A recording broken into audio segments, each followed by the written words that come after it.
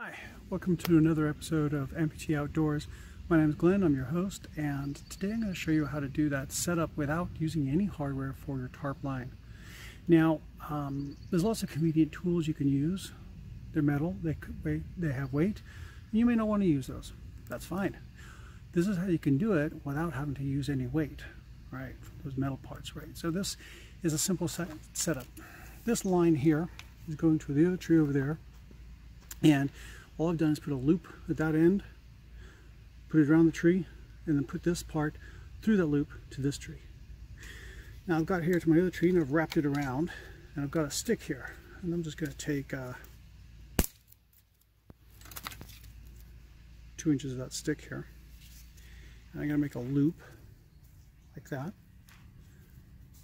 Maybe make it a little bit bigger. There we go. Loop it on against itself like that. So I've got a loop like that. I'm going to put my stick through it, pull that tight.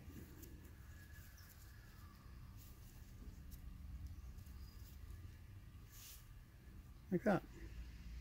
Okay. Now I'm going to take my line that's gone around the tree.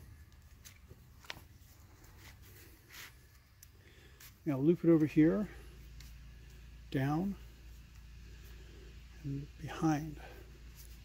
For me it's behind, for you it's in front. Let me show that to you again, okay? Got my stick here. I go around it there, across the line there, the other side. And I'm going to pull that tight.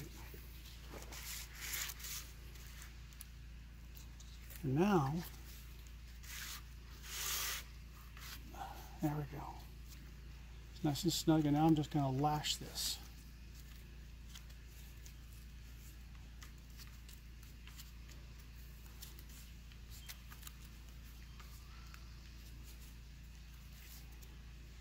Like that. And this will hold up my tarp that I attach with prusik knots, which I'll show you in another video. Prusik knots are one of my favorite knots. Now you're thinking, that's going to break, that stick. This could break, right? It won't. Because actually the pressure here is on the line itself. The stick is just there to hold the line in place, really, so that this line pulls against itself.